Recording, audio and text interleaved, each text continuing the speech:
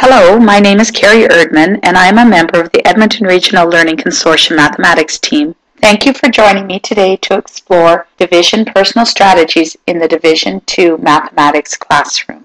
Before we begin our podcast, I would like to take a moment to thank ERLC for this learning opportunity, as well as Alberta Education for the grant that made this professional learning opportunity possible. One of the main changes in the new revised Alberta mathematics curriculum in the area of division is the development of students' personal strategies. This is the area we're going to delve further into in this podcast. So let's begin by looking at what personal strategies are. Personal strategies can be defined as meaningful steps students take to solve a problem when using addition, subtraction, multiplication, or division. The revised program of studies emphasizes students understanding concepts they learn, not simply memorizing procedures or facts. Our task is to help students develop methods that are mathematically sound and that make sense to them. Memorized procedure is how many of us were taught. When we learned about addition, subtraction, multiplication, and division, most of us learned these through formal algorithms or step-by-step procedure. We did not always understand why we did each step or why we did the steps in a specific order. The revised program of studies emphasizes students understanding concepts they learn, not simply memorizing procedures or facts. The revised kindergarten to grade 9 Alberta Mathematics program states, students think about numbers and operations with numbers in a variety of ways. Students also problem solve using different strategies. We must honor these different ways of thinking in our teaching of mathematics. This means we must provide opportunities for students to represent their thinking in a variety of ways, rather than prescribing how students will record mathematics symbolically. It's important for teachers to realize that no matter what strategy they may teach, students will process it in many different ways. Think about this statement. If we accept the theory of constructivism, that knowledge is constructed by the learner. Having students develop their own personal methods and strategies when approaching math problems is a natural conclusion. This isn't a new idea. The learner should never be told directly how to perform any operation in arithmetic. Nothing gives scholars so much confidence in their own powers and stimulates them so much to use their own efforts as to allow them to pursue their own methods and to encourage them in them. This quote is taken from Colburn back in 1970.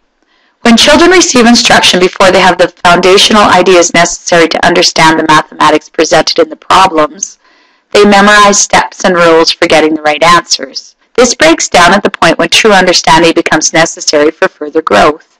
In time, the students actually stop looking for meaning and they begin to focus only on procedures. Once students understand the underlying mathematics, it becomes easier for them to remember procedures because they actually make sense.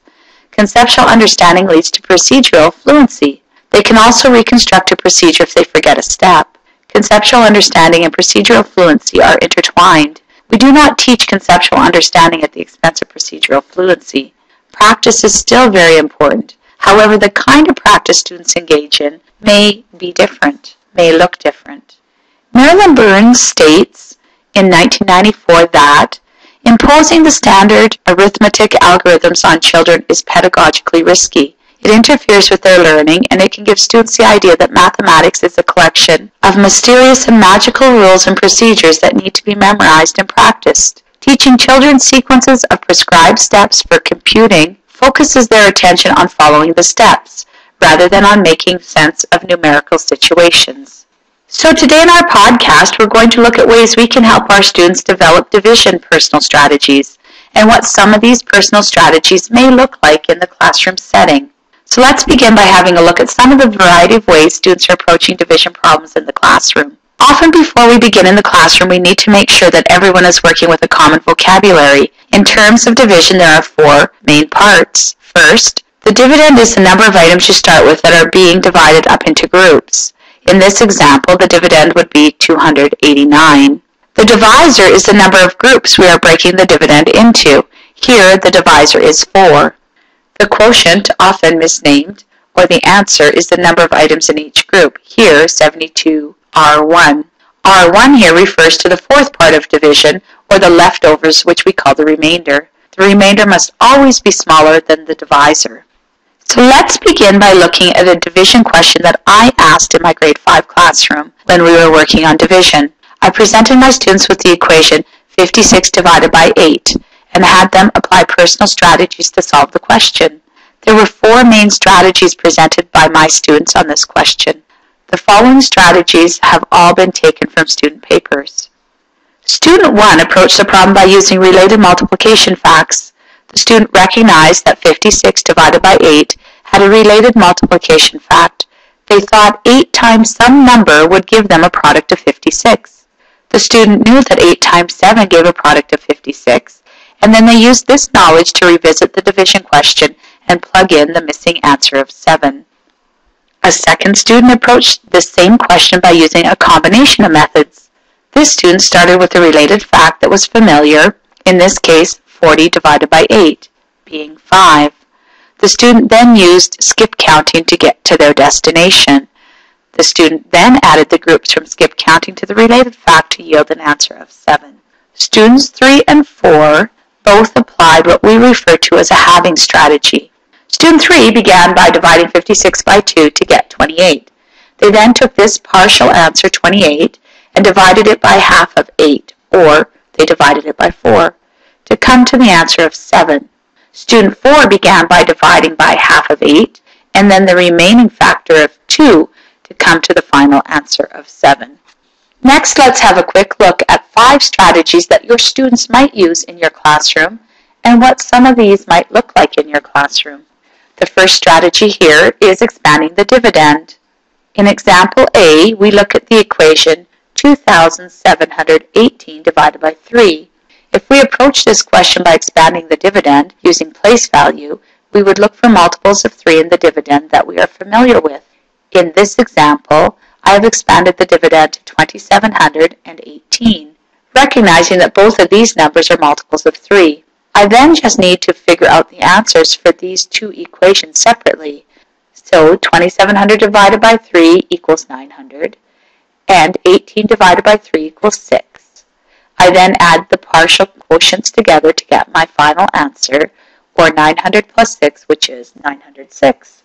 The same concepts can be applied to decimal numbers.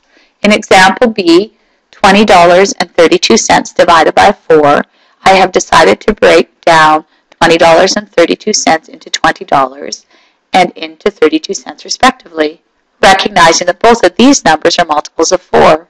I then divide these simpler equations to get partial quotients. In other words, $20 divided by 4 is $5, and then 32 cents divided by 4 is 8 cents. When I add these partial quotients, I get my final answer of $5.08. A second strategy included here is breaking up the dividend. In this example, we begin by recognizing that 192 is composed of multiples of 6. Here I recognize 192 as 180 plus 12. We then take our parts and divide by our divisor of 6. 180 divided by 6 equals 30. 12 divided by 6 equals 2. Adding these 2 partial answers together, we find our final answer of 32. A third strategy is adjusting the divisor and dividend. In example A, 620 divided by 5, we could double both divisor and dividend to make for an easier calculation, yielding 1,240 divided by 10, which would equal 124. In example B, 850 divided by 50, doubling would give us 1,700 divided by 100 equals 17, an easier calculation. In example C, if we multiply our divisor and dividend by 4, we would get 1,400 divided by 100 equals 14, a much easier equation for some students. The fourth strategy I've included is to divide tens and hundreds by 1 digit. Here, in this example, 180 divided by 3, we would think of 180 as 18 sets of 10. Using a related fact, 18 divided by 3 would equal 6. So 18 sets of 10 divided by 3 sets of 10 would equal 6 sets of 10. We would then recognize that our answer is actually 6 tens, or 60. The last strategy I've included today is looking at inverse operations. Multiplication and division are inverse operations. In fact, one of the most common definitions for division is that it is the opposite of multiplication. The multiplication-division sentences of a set of particular numbers is sometimes referred to as a fact family. On the screen right now, I have what could be called the fact family of 4, 6, and 24. Students can often use these fact families to help them solve division questions. So how can we help students develop personal strategies in our classroom? Use story problems frequently or provide a context for problems within your classroom. This helps the students to actually connect to their learning, to personally connect to their learning. Make sure you're allowing for a range of methods and allowing students to use the methods that they are most comfortable using. Be sure to encourage discussion about the thinking that students were using when working through their problems. Use the strategies that students have presented in their work. Help students practice with different strategies so that they can find methods that are meaningful for them. Be sure to support student thinking with written recordings of their thinking. Make sure to model this so students learn quickly how they can record their thinking. As students develop their own skill, insist that they record the steps in their thinking too. And make sure you know your stuff so that you can start to label the strategies for students, such as that's an adding up strategy. Soon they will develop the language of mathematics and also a repertoire of strategies that they can draw from for future questions. Some teachers ask, what do I do with the problem-solving strategies that I used to teach? Strategies like act it out, draw a diagram, look for a pattern, use a table, guess and check, work backward, solve a simpler problem. These strategies can become background information for teachers to understand strategies that they see students using in their classroom.